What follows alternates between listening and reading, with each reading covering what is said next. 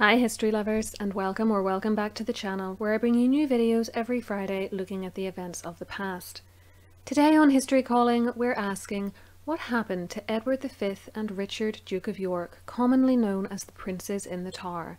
Their disappearance from this veritable fortress after having been locked up there by their uncle Richard III in 1483 is often cited as the biggest royal mystery ever, certainly within the English royal family, and this topic has been one of my most highly requested videos. But why have historians never been able to satisfactorily explain the boy's fate, and what does the evidence really suggest happened? Stay tuned to learn about the final known movements of this one-time king and his little brother, the main suspects in their disappearance, the stories that at least one of them survived, and the multiple sets of remains discovered in the centuries after their disappearance, which some believe are the bones of the lost princes. I'll finish by telling you how at least part of the mystery could be solved using modern science, but why it's unlikely that this will ever happen. Please remember to like this video, subscribe to the channel with notifications switched on, and follow me on Instagram. There's a link for my account in the description box, along with some suggestions for other sources about the Princes in the Tower which you might find interesting.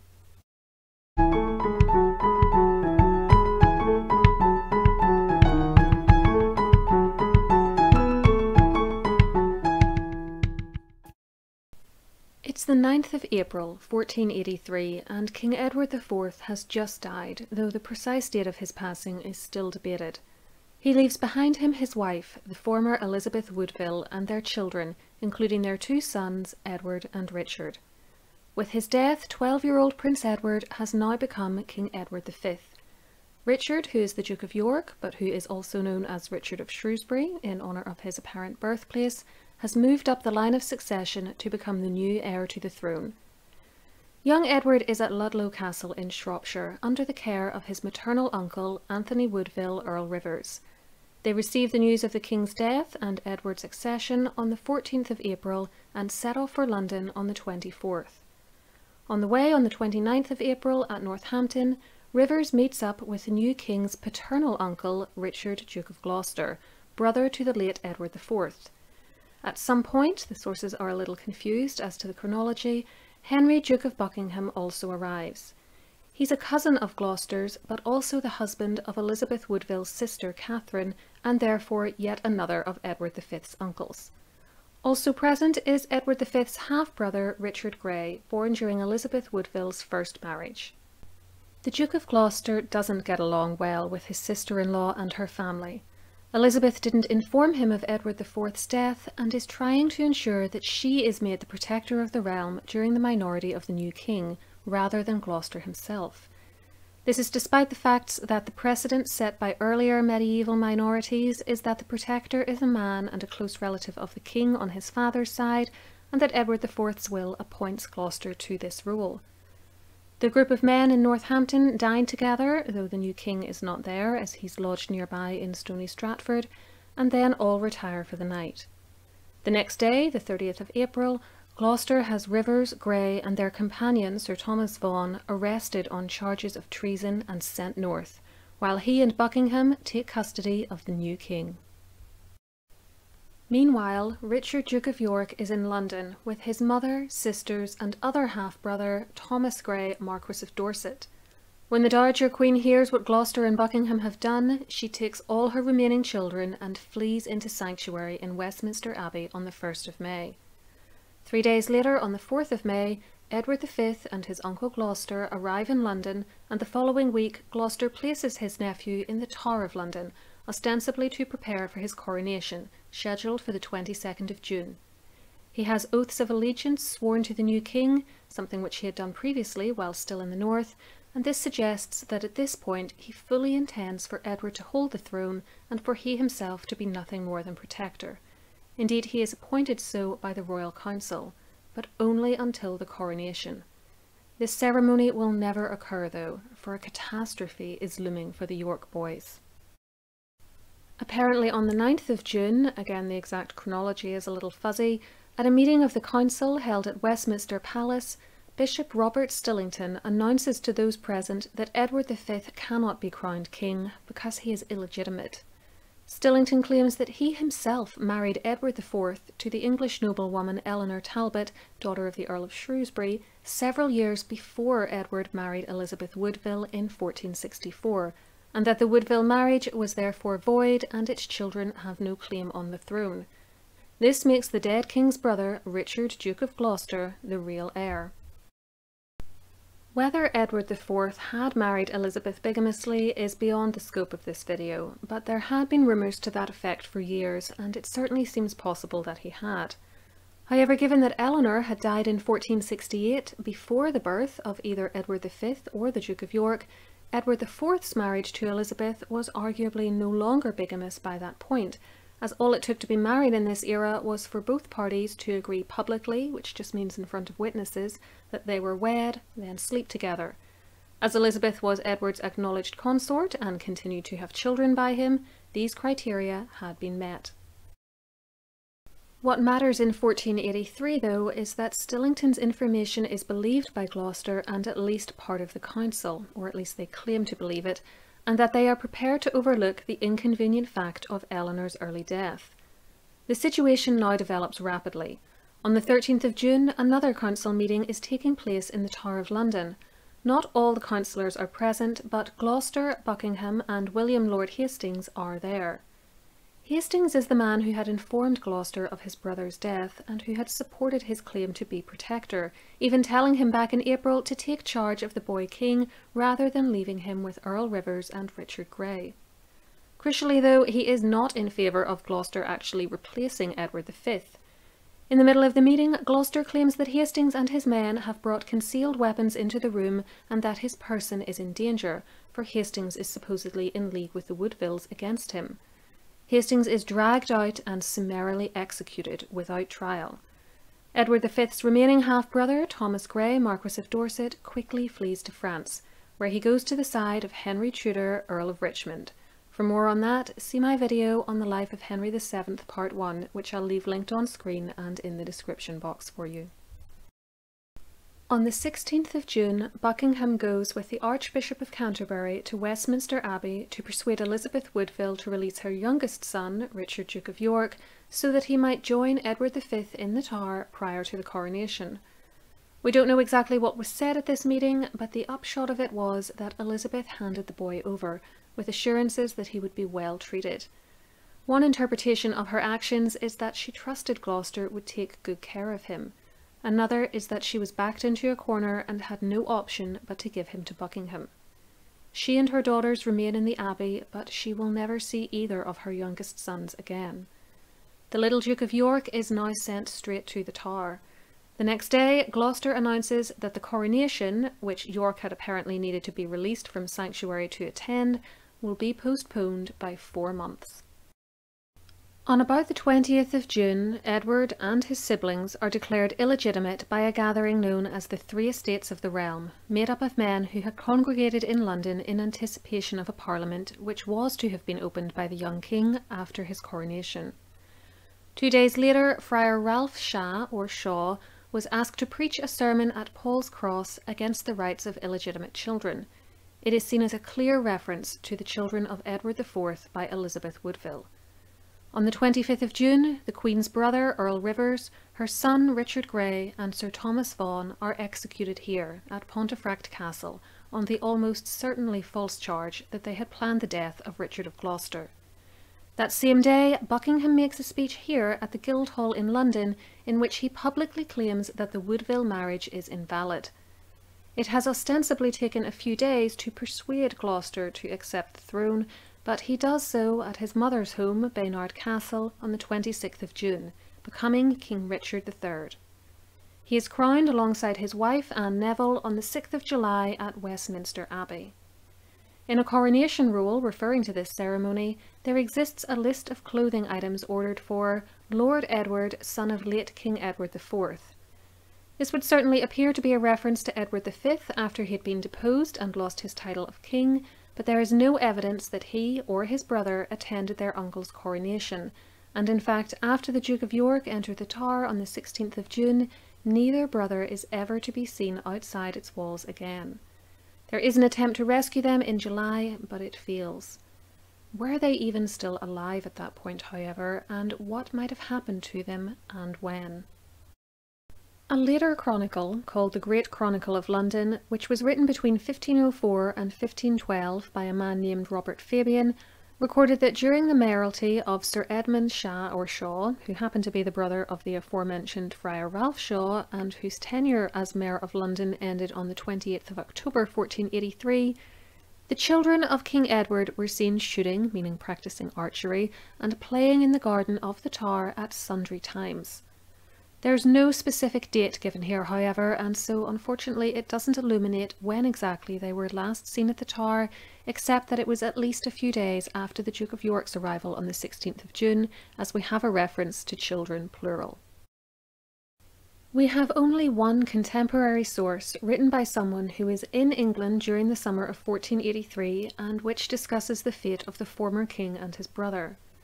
This is a report by an Italian scholar named Domenico Mancini, which was sent to Angelo Cato, Archbishop of Vienne, in December 1483, though Mancini had actually left England back in July.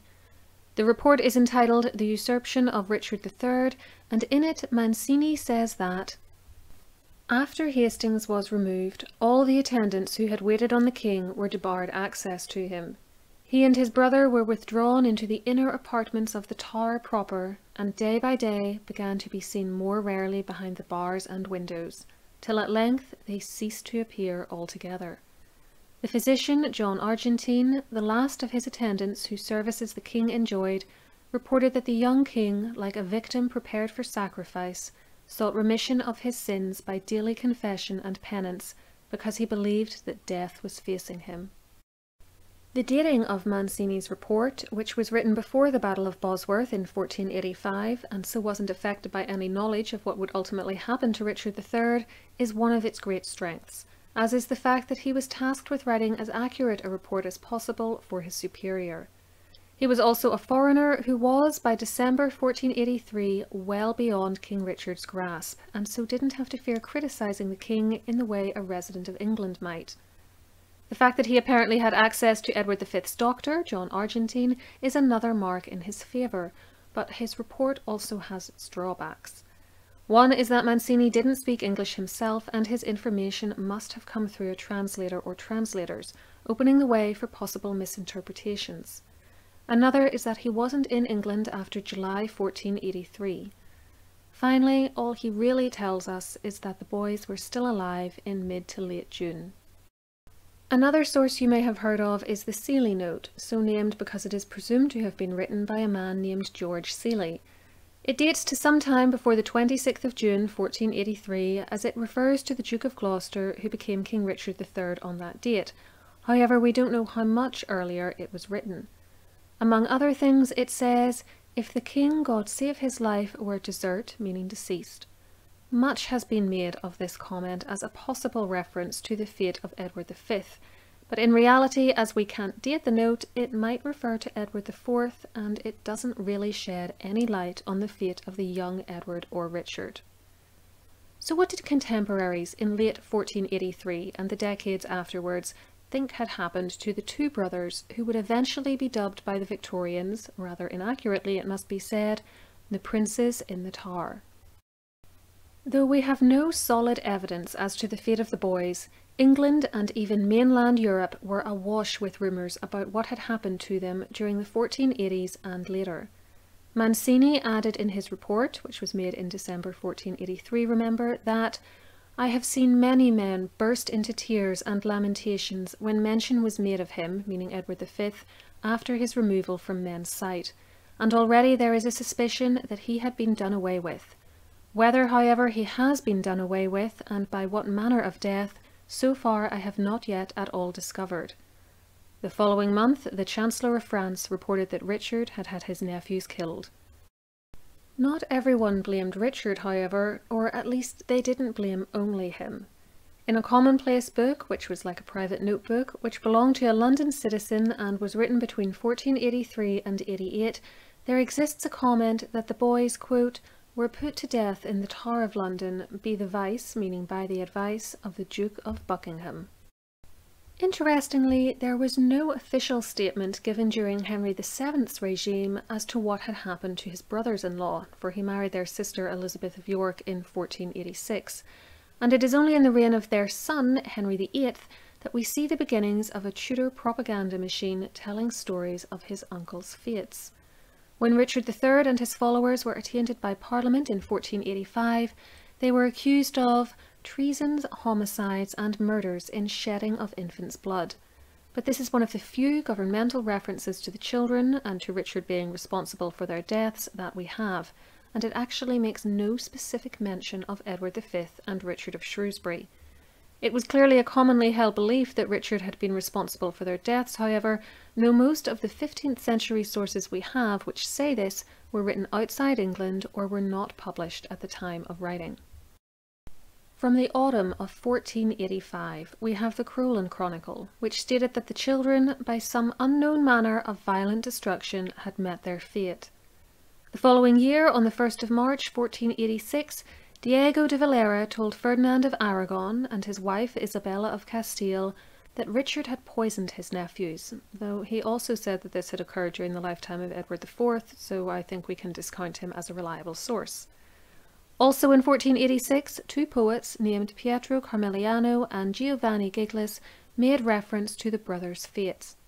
Carmeliano wrote that Richard savagely did away with these boys. Giglis said that Richard was steeped in the blood of his own family, and that his nephews were victims given up to the hideous god of the underworld. Yet another source from that year, this one written by a Burgundian chronicler named Jean Molinet, said that there was sacrifice to the god Mars, innocent children drawn from the royal stock. 3 years later, John Roos claimed that the boys were dead within about 3 months of Edward being detained by his uncle Gloucester at Stony Stratford. This would place their deaths at the end of July or start of August. In the Bodleian Library in Oxford is an anonymously authored 15th century document which claimed that Richard, having first taken counsel with the Duke of Buckingham, removed them from the light of this world by some means or other, vilely and murderously. The recorder of Rotterdam, Jan Lertz, was a little more cautious in 1489, writing that Richard had killed 2 of his brother's children, boys, or so he was accused, while in 1490's France, writer Philippe de Comines made 2 conflicting claims.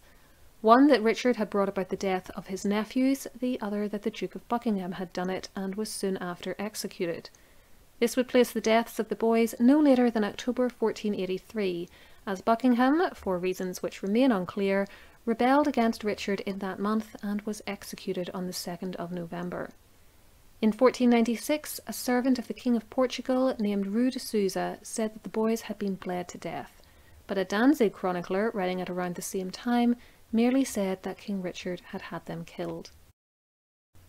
Numerous sources also say that the boys were killed in June 1483. These include an undated manuscript held at Nottingham University Library, which says that Edward was slain and his body drowned in that month, and the Lincoln Roll, which is a late 15th century genealogical chart now held at the Rylands Library, which claims that Edward died in June without issue. Such sources may be repeating the gossip common at the time, however, rather than having any reliable, independent information to back up their claims. In roughly 1497, an anonymous author, who may have been a man named Bernard André, wrote in the book The 12 Triumphs of Henry VII that Richard was of such blunted feelings as to destroy his own nephews. In around 1500, we know that André, who was writing a history of Henry VII at the time, claimed that the tyrant also gave orders for his unguarded nephews in the Tower of London to be secretly put to the sword. It wasn't until around 1503 that a reference to what had happened was actually published. This was drawn from the commonplace book of one Richard Arnold, who said that the 2 sons of King Edward were put to silence. Then, by around 1504, we have the aforementioned Great Chronicle of London, penned by Robert Fabian, which claimed that after Easter 1484, there was much whispering among the people that the king had put the children of King Edward to death. He then gives one of the first really detailed accounts of what supposedly happened, saying, "Of their deaths were many opinions, for some said that they were murdered between two feather beds, some said they were drowned in malmsey, which is a type of wine, and some said that they were pierced with a venomous poison. But howsoever they were put to death, certain it was that before that day, meaning the arrival of Henry Tudor, they were departed from this world, of which cruel deed Sir James Tyrrell was reported to be the doer, but others put that weight upon an old servant of King Richard's. This is the first time we ever hear of a specific person being blamed for the boy's death, Sir James Tyrrell. Sir James had been executed in 1502, and though Fabian doesn't give a source for his information, for reasons which will become apparent in a minute, it has been speculated that perhaps it came from Tyrrell himself, before he was killed. At around this time, Fabian was also working on another publication, ultimately known as the New Chronicles of England and France, and published in 1516, in which he said that King Edward V, with his brother the Duke of York, were put under sure keeping within the Tower, in such ways that they never came abroad after. He followed this statement up by adding that the common fame went that King Richard had, within the Tower, put unto secret death the two sons of his brother Edward IV, for the which and other causes had, within the breast of the Duke of Buckingham, the said Duke in secret manner conspired against him, and allied him with divers gentlemen, to the end to bring his purpose about. In this version, Buckingham is therefore credited with rebelling, in part due to his disgust at King Richard's handling of the children.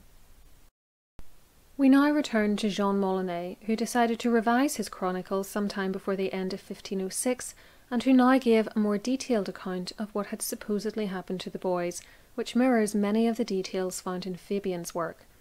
He said that after being held prisoner for 5 weeks, they were killed by the captain of the Tower and offered 2 causes of death. Either they were put into a dungeon without air, water, or food, or, just as Fabian claimed may have happened, they were suffocated between 2 feather beds.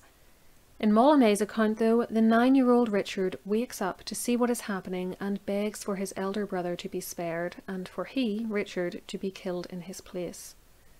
The bodies were supposedly then buried in one secret location, before later being moved to another after Richard III had died, though the fact that Henry VII never produced any remains or pointed to a grave makes me doubt this. In 1512-13, yet another writer, Polydore Vergil, was drafting a book called Anglica Historia, or History of England, which would not be published until 1534. In this, he said that while Richard was on a post-coronation tour of England, he decided to kill his nephews, for as long as they were safe he could by no means be free of danger. Therefore he wrote a letter to Robert Brackenbury, the governor of the Tower of London, commanding him to find some honourable way of quickly killing his nephews. But the governor of the Tower of London, when he received the king's horrid instructions, was astonished at the atrocity of the thing, and feared that should he comply, he would some day be called to account. So he did not do this immediately, hoping the king would spare the boys because of their kindred blood or their age, or would change his dire plan. But so far was he from achieving either of these things, since Richard's mind remained unmoved, that as soon as he learned the governor had put off doing as he was bidden, he assigned this task to another man, James Tyrrell. Compelled to do the deed, he sadly went to London and killed the royal children, setting an example nearly unheard of within human memory. Thus Prince Edward died, together with his brother Richard, but it is unknown what manner of death the poor little boys suffered. Richard, set free by this deed from his care and fear, did not long conceal the murder, and a few days later allowed the rumour of the boy's death to go abroad, as is reasonable to think, because after the people had learned that Edward's male issue was extinct, they would be more tolerant of his own government. Finally, we come to one of the most famous accounts of the deaths of the boys, that written by Thomas More, one of Henry VIII's ministers, in his unfinished History of King Richard III. This too is very detailed and was written during the 1510s, though unpublished until 1557. More claimed that whilst at Gloucester on his post-coronation tour, Richard decided to rid himself of his nephews to better secure his grip on the throne. He sent a man named John Green to the Tower with a letter for its constable, Sir Robert Brackenbury, telling him to put the boys to death, but Brackenbury refused. Richard then sent Sir James Tyrrell to do the job, dispatching him to the Tower with another letter for Brackenbury, instructing him to turn over to Tyrrell all the keys to the building. Once he had these keys, Tyrrell decided to kill the boys the next night in their beds. Their servants had been removed, and they were now under the care of 4 men, including one named Miles Forrest. Forrest, along with John Dighton, who was Tyrrell's horsekeeper, was appointed to carry out the deed, and at midnight they stole into the boys' room and smothered them in their bed linens, pillows, and feather beds. Once they were dead, their killers stripped them and brought in Tyrrell to view the bodies. Then he caused those murderers to bury them at the stair foot, meekly deep in the ground under a great heap of stones. Moore adds that King Richard was delighted with the news, but ordered that the boys should be buried somewhere better on account of their royal blood. They were therefore disinterred, and Brackenbury had a priest secretly bury them in another place, the location of which was lost after the priest's death. Unlike other sources, Moore does specifically say that this information came from an interrogation of Tyrrell as well as Dighton, which was conducted in the Tower in 1502 when Tyrrell was under arrest for treason against Henry VII. He notes that his information had therefore come from them that knew much and little cause had to lie. He also acknowledged at the start of his account that his story didn't match every tale he'd ever heard of Edward and Richard's ends, but added, "I have so heard by such men and by such means, as me thinketh it were hard but it should be true." In a 2020 article by historian Tim Thornton, details in the description box, he surmises that Moore may have read and been influenced by Fabian and Vergil's work, but also notes that, though only 5 years old in 1483, in the 1510s Moore would have had access to people who were adults at the time, including perhaps Dighton, and to their children. Other historians have wondered if some of the characters in Moore's work were fabricated, but Thornton believes they were likely real enough. There are other writings which we can look at too, which discuss what happened to the princes. The Chronicle of John Harding, published in 1543, claimed, "Some say that King Richard caused the priest to take them up and close them in lead, and to put them in a coffin full of holes, hooked at the ends with 2 hooks of iron, and so to cast them into a place called the Black Deeps at the Thames mouth, so that they should never rise up nor be seen again." There is also, famously, William Shakespeare, whose play, The Tragedy of King Richard III, discusses the, quote, "pitiful murder of his innocent nephews." But as this work was written in the 1590s, and based on one or more of the sources already mentioned, it is not of use to us here. So what solid conclusions can we draw from this mess of evidence, unsubstantiated rumour, and comments made years, even decades after the fact? The answer is, not many. The boys were last seen at least a few days and perhaps a few weeks after the arrival of little Richard of Shrewsbury at the Tower of London on the 16th of June, but nothing else about their fate can be ascertained for certain. We do know, however, that by the end of the year it was widely suspected within England and abroad that they were dead, and that King Richard was the prime suspect, with blame sometimes apportioned to Buckingham as well. This is really as far as the sources can take us, however. Even the stories told by Fabian, Vergil, and Moore are hearsay and conjecture, for there is no first-hand account of the interrogation of Tyrrell and Dighton upon which they appear and even purport to be based. We cannot even be sure that one or both of the boys died. There continue to be rumours well into the 1490s that at least one, usually Richard of Shrewsbury, had somehow escaped, and this gave rise to a number of pretenders claiming to be him, most notably Perkin Warbeck, who was ultimately executed by Henry VII for continuing this sham. These rumours were given fresh life in the 21st century by the historical fiction novels of Phillipa Gregory, who used this idea as a plotline. Personally, I find this highly unlikely. Without a helicopter, the Tower of London would be tricky to get out of even today if all the entrances were locked, and while the odd person did escape from it in the past, we're talking about 2 little boys here who were very well guarded. My personal belief is that they died there, most likely during the summer of 1483, though I wouldn't like to speculate on a cause of death, as I find all the supposed methods, whether poison, suffocation or drowning, to be equally plausible. If they did die though, who are the main suspects in their killings? Let's start with the most obvious candidate, Richard III, The boys were undoubtedly in his care, supposedly under his protection, and he benefited the most from their assumed deaths by securing the throne of England with no other heir except his own son, Edward of Middleham, who died in April 1484. Through his deceased brother, George, Duke of Clarence, he did have another nephew, the Earl of Warwick, but that boy had already been stripped of his claim to the throne at the time of Clarence's disgrace and execution in 1478. Richard never offered any explanation as to the whereabouts or fate of his nephews, never produced them despite the very damaging rumours all across Europe that he had killed them, never had any bodies buried under their names, and failed to order any investigation into their disappearance. All the things we would expect to have happened if they were perfectly fine and still in his custody, if they died of natural causes, or if someone else had caused them harm without his consent. For my money, he is by far the most likely candidate in their demise. Let's not forget that he'd already had their uncle Earl Rivers, one of their Grey brothers, and Lord Hastings, one of the leading lords of the realm and a great supporter of Edward V, killed. Richard was no teddy bear. Next up, we have the Duke of Buckingham. His motive for killing the boys could be twofold. Either to help secure Richard's position, or to bring himself one step closer to the throne, as he had his own, albeit distant, claim to it, being a descendant of Edward III. However, this second motive is weak.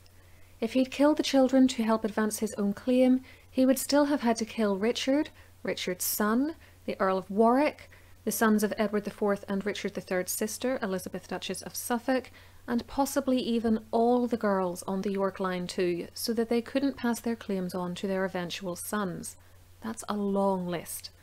Furthermore, the idea that he could penetrate the tower and kill the boys without Richard's consent is pretty laughable and would have been akin to signing his own death warrant. In the highly unlikely event that he had done so, why did Richard not announce the fact, especially after Buckingham's rebellion, and put the blame on him? In fact, even if Buckingham didn't do it, why didn't Richard just use him as a scapegoat anyway, unless he felt that to do so would be dishonourable? I know one wouldn't think that a child murderer would have a concept of honour, but people's minds work in funny ways. Lastly, if getting the throne for himself was the goal, why did Buckingham join in a rebellion in 1483 with the aim of putting Henry Tudor there, ultimately failing and getting himself executed? Despite being their uncle by marriage, he may well have advised Richard to have the boys killed, as was suspected by some at the time, but I don't think he murdered them or had them murdered himself. Third, we have Henry Tudor, the future Henry VII. This theory relies on the idea that the boys were still alive in 1485 when he returned from a lengthy exile in France and took the throne after the Battle of Bosworth. He then supposedly had them killed as they had a better claim to the throne than he did, especially as he needed to re-legitimise them and their siblings so that he could marry their sister Elizabeth and bolster his own and their children's claim to the throne through her descent from Edward IV. I find Henry as a suspect to be a serious stretch, though. The boys were thought to be dead by the autumn of 1483 by virtually everyone, including their mother, and it isn't hard to see why. The Tower of London is huge and relies then and now on a large staff to keep it secure and running. Even with the boys' personal servants removed, there must have been rumours amongst the other soldiers and workers within the building that they were dead. Food would no longer have been sent to their rooms, laundry would no longer have been coming out, and they weren't appearing at the windows anymore. The idea that they were still there 2 years later doesn't hold water to my mind, and I'm unaware of anyone at the time accusing Henry of having them killed, unless they believed that Perkin Warbeck was really Richard of Shrewsbury. Furthermore, Henry never produced any bodies, though if the boys had died just after he took the throne, he could have blamed it on last-minute orders from Richard, and he allowed Clarence's son, the Earl of Warwick, who also had a better blood claim to the throne than him, to live on until 1499, only killing him at that point because he tried to escape the Tower. If Henry had had bodies, or even a grave to produce in later years, I also think he would have done so in order to stem the tide of pretenders claiming to be one of his brothers-in-law. Last and least believable of all to me is Henry Tudor's mother, Lady Margaret Beaufort. Again, I'm unaware of any contemporary ever saying that she had anything to do with the boys' disappearance or deaths. This story has been popularised by the fictionalised accounts of the events of the 1480s written by novelist Phillipa Gregory, but there's not a shred of primary evidence to support it. Like the Duke of Buckingham theory, there are also practical problems and lapses in logic which make this scenario extraordinarily unlikely. If Margaret had had anything to do with the boys' deaths, why didn't Richard say so? How would she, or rather her hired help, have accessed the Tower and killed 2 well-guarded prisoners? And why would she do this? It's easy to forget that Henry Tudor taking the throne is one of the great unforeseen plot twists of history. In the summer of 1483, the chances that he would do so were pathetically small. His mother had actually joined the household of the new Queen, Anne Neville, and had been angling for him to come back to England/Wales and have his title of Earl of Richmond officially restored to him. Yes, she did play a serious role in the plot, commonly called the Buckingham plot, of October 1483 to oust Richard, but as the authors of her entry in the Oxford Dictionary of National Biography, Michael K. Jones and Malcolm G. Underwood, say, she likely did so because she believed the boys already dead at Richard's hands. She also had the backing of Elizabeth Woodville, who certainly wouldn't have joined forces with Margaret if she'd heard even a whiff of a rumour that Margaret had killed her boys. Decades passed, and it seemed as though there was nothing more to be said or discovered about Edward V and his brother Richard of Shrewsbury. However, multiple sets of remains found in the Tower of London in the centuries since their supposed deaths have been claimed as theirs. In 1610, historian George Buck wrote that the remains of what was apparently a child were found in a high, desolate turret. Some suspected it was one of the boys. Others thought that it was an ape, which isn't as crazy as you might think because the tower was actually used as a zoo between the 13th and 19th centuries. In 1622, another historian, Ralph Brooke, said that the children's dead carcasses were there found under a heap of stones and rubbish. In 1647, one John Webb, who worked for the Surveyor of the King's Works, wrote that, sometime between 1603 and 1614, the wall of the passage to the King's lodgings, then sounding hollow, was taken down and was found a little room about 7 or 8 feet square, wherein stood a table, and upon it the bones of 2 children, supposed of 6 or 8 years of age, which by the aforesaid nobles and all present were credibly believed to be the carcasses of Edward V and his brother, the then Duke of York. These reports may all refer to the same bones, but based on Webb's information, they would appear to be too young to be Edward and Richard, aged 12 and 9 in 1483. To complicate matters further, another report says that this discovery occurred during Elizabeth I's reign, and that these were the same bones which were later famously discovered on the 17th of July, 1674. On that day, 2 sets of bones were found in a wooden chest by workmen working on a staircase in the tower. They were 10 feet down, under a pile of stones, or as another source puts it, deep interred under the rubbish of the stairs that led up into the chapel of the White Tower. They were damaged during this discovery, especially the smaller skull, largely because, not realizing what they had, the workmen threw the bones into a rubbish heap, then had to go back afterwards and sift through it to retrieve them. They were, however, felt to be the bones of 2 children aged about 13 and 11, and according to an urn they were later placed in, they were identified as the boys by most certain tokens. What these tokens were is not disclosed. Other sources say there were scraps of velvet with them, but this would not tally with Moore's assertion that they were buried unclothed, unless perhaps they were wrapped in a cloth or cloths. They were also presumed to be the lost princes in the tower because they were found beneath the staircase, and this partially matched information Thomas Moore had given, though he said they'd been moved from such a location.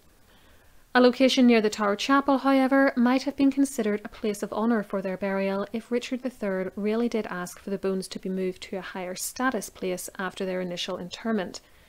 There's no reason to suppose, after all, that they weren't buried under one staircase, then moved to another.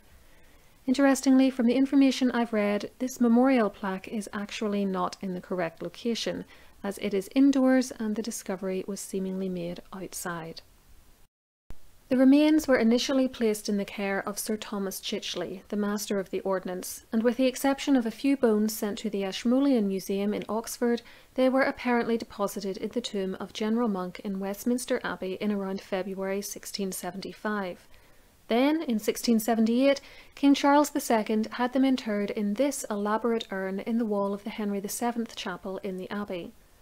The bones sent to the museum had disappeared by January 1729, and when the urn was opened in 1933, it was discovered that the human bones were mixed in with the remains of small animals, including chickens and fish, which might suggest either that they had been included to cover up the removal of the real bones, or that these animal bones became mixed in with the skeletons when they were thrown on the rubbish heap back in 1674. The examination in July 1933 found that numerous bones were missing, but there was, quote, a fairly complete skull and a portion of another lay on top. Gender was not ascertained, but some vertebrae were found which were used to provide an age of less than 13 for the elder child. Only the lower half of the right side of the jaw was found for the younger child, but the teeth remaining and those in the larger skull were also used to estimate ages for the skeletons, which corresponded with Edward V and Richard Duke of York's ages in 1483. Their heights were estimated at 4 feet 10 inches and 4 feet 6.5 inches, using, quote, collarbones, shoulder blades, and hip bones, and they were of slim build. The examiners, who included medical doctors and dentists, also felt that some similarities in the formation of the skulls and teeth suggested a familial link between the deceased individuals. The older child had suffered from considerable dental decay, which the examiners felt must have been painful and impacted their general health, and there was a red-brown stain, quote, reaching from just below the orbits to the angles of the lower jaw, which was assumed to be blood and was attributed to the child being suffocated. Those who studied the bones felt certain that they had found the so-called princes in the Tower, though in actual fact none of their observations amounted to conclusive evidence of that. There is one final twist in the tale of the bodies supposedly belonging to Edward V and Richard Duke of York. In 1789, the tomb of Edward IV and Elizabeth Woodville was found here at St George's Chapel, Windsor. Another vault was discovered nearby, which was thought to hold the remains of two of their lesser-known children, George, Duke of Bedford, who died in 1479 as a toddler, and Princess Mary, who died aged 14 in 1482, and a slab was put up to record that untested assumption. However, St George's Chapel had not been completed yet when little George died, and in 1810 two further coffins were found beneath what is now the Albert Memorial Chapel.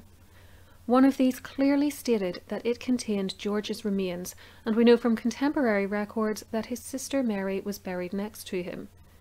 Because of the presence of the slab near the tomb of their parents and the fact that George and Mary were moved to a vault next to their father and mother in 1813, some confusion has arisen and there has been speculation that young Edward and Richard might be buried next to their parents' vault as well. In actual fact, it's all just a misunderstanding. There might well be no coffins in this adjacent vault, and if there are, there's no reason to think they would belong to the missing boys. To conclude, we're never going to know for sure what happened to the princes in the Tower, but on the basis of what evidence there is, I think the most likely scenario is that, on the orders of their uncle, Richard III, they were killed sometime between late June and September 1483. The cause of death cannot be reliably guessed at, but smothering, drowning, poison, and starvation are all possible. As for whether the bones found at the Tower in 1674 are the boys', we simply don't know, but it seems highly possible considering that they are the skeletal remains of two children of about the right ages and were found together in an area which wouldn't have usually been used for a grave, suggesting considerable secrecy around their interment. If the bones were to be subjected to a modern analysis, much more information about them could hopefully be gathered.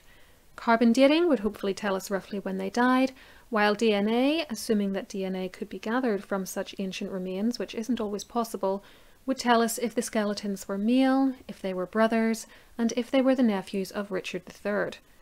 The mitochondrial DNA of their mother, Elizabeth Woodville, has also been established using the DNA of a descendant of one of her sisters, and that too could be used to confirm the boy's identity as Elizabeth's sons. In particular, this would be helpful if, unlikely though it is, one or both of the children were Elizabeth's but not her husband's, and therefore not Richard III's nephews. And remember that we have Richard III's DNA because his body was found under a car park back in 2012. Lastly, an examination of such bones as are remaining would also hopefully tell us at about what ages the individuals died, and this could exonerate Henry VII from any suspicion of killing them in 1485 or later. Unfortunately, such an examination cannot be carried out without the express permission of the current monarch, and this has not been forthcoming since 1933, despite repeated requests. If you've made it to the end of this video, well done, you deserve a gold star, it was so long. Please remember to give it a thumbs up and to subscribe to the channel with notifications switched on, and let me know in the comments what you think happened to the princes in the Tower and how likely you think it is that the bones found in 1674 and now in Westminster Abbey are actually them. I'll be back next week with a new, much shorter video, and until then, keep learning.